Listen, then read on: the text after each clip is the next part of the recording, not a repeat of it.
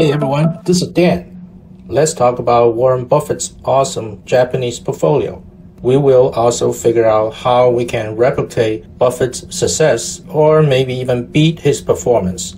In the Berkshire Hathaway shareholders letter that was published on February 24th, Warren Buffett talked about the success of the shares that he bought of the 5 Japanese trading companies. The trading companies are Sumitomo, Mitsui, Marubeni, Itachi, and Mitsubishi.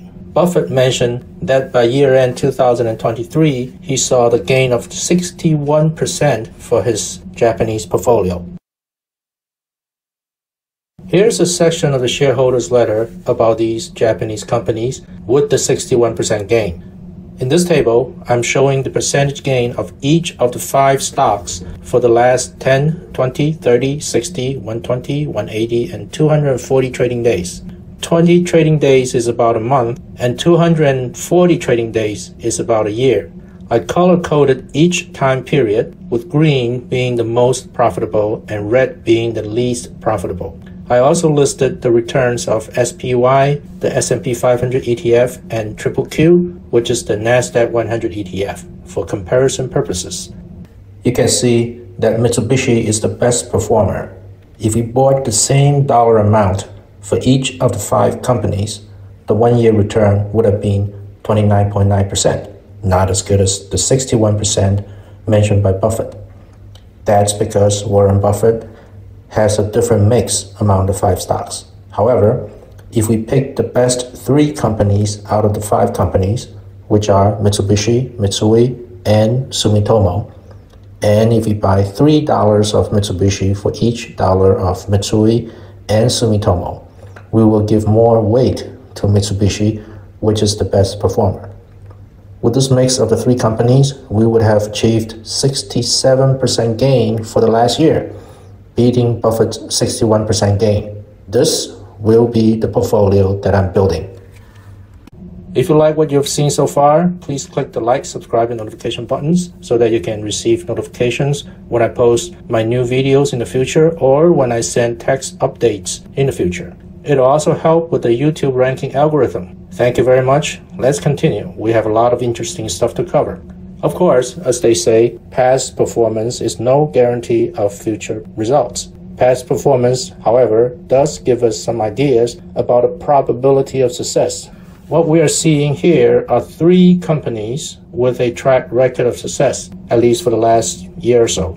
To ensure I'm investing in the right stocks, I've also looked into the big picture issues related to Japan. I will also continue to monitor any news related to these companies and will update my subscribers accordingly. So what are these Japanese trading companies anyway? Here's a description of trading companies. I highlighted the important words.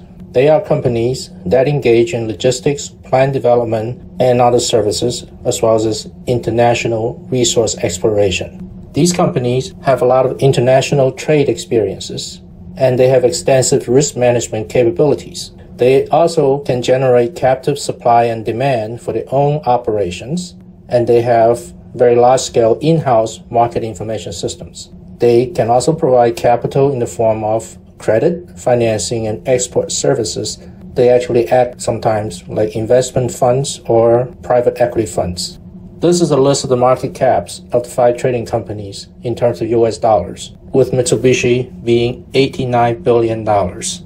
These trading companies are certainly large and resourceful companies, but what made Warren Buffett want to buy their stocks was because the Japanese economy and the Japanese stock market are expected to finally go up after many years of stagnation. According to a recent article published by Goldman Sachs, the TOPIX index, which is an index of Japanese stocks, is projected to rise about 13% by the end of 2024. Indeed, the index already went up a lot in 2023. And the key part of Goldman's forecast is that the Tokyo Stock Exchange company governance reforms has incentivized listed companies to boost valuations and earnings. And companies can potentially be delisted if they are unable to show they are using the capital efficiently. So that's stirring a lot of corporate governance reforms in the Japanese economy. Foreigners and corporations are expected to remain net buyers of Japanese stocks, and that certainly will help boost the Japanese stock market.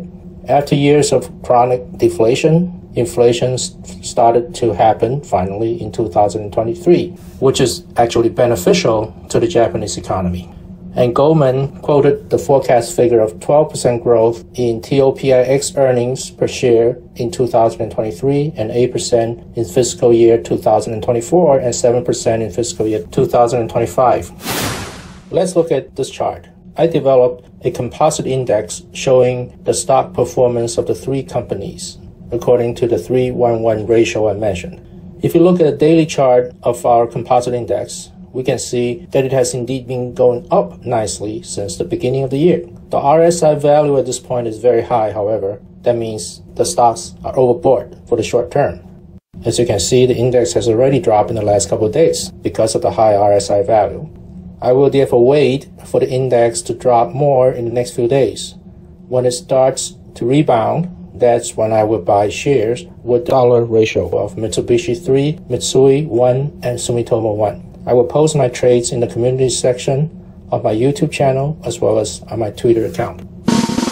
To sum up my strategies, I will buy dollar amounts of the three stocks, Mitsubishi, Mitsui, and Sumitomo at the 3-1-1 ratio. I will wait for the RSI value to be lower before I buy, which will probably be in the next few days, and I'll certainly send out a text update to my subscribers when I buy shares.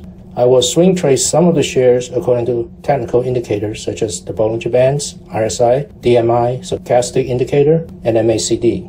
I will update my subscribers about some of my trades and about my latest market analysis by way of the community section of my YouTube channel and by way of my Twitter or X account. At this point, I'd like to encourage you to subscribe to my Twitter or X account in addition to subscribing to my YouTube channel.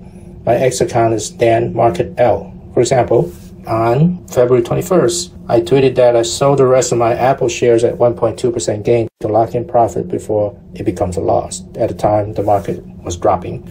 And then on the same day, I tweeted that I bought NVIDIA shares at 1.8% below my sell price the day prior. And since then, my NVIDIA share bought on that day have gone up quite a bit. On February 23rd, I bought the CSWC, which is Southwest Capital stock, which is recommended by Louis Navellier for its high dividends. Since then, it's gone up a little bit, but not much yet. And then on the same day, I tweeted that the reason I bought CSWC was because it dropped for a few days, but it seemed to be rebounding from support. Thank you for watching all the way to here. Again, I'd like to remind you to click the like, subscribe, and notification buttons. As usual, I will very much appreciate your comments, questions, and suggestions. I'd like to remind you that I'm not a financial advisor. I share my stock trading strategies and analyses for educational and entertainment purposes only.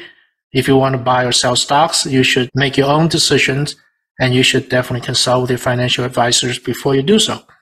This wraps up my video for now. I will chat with you again in the next few days. In the meanwhile, I'd like to wish you the very best of luck with your financial investments.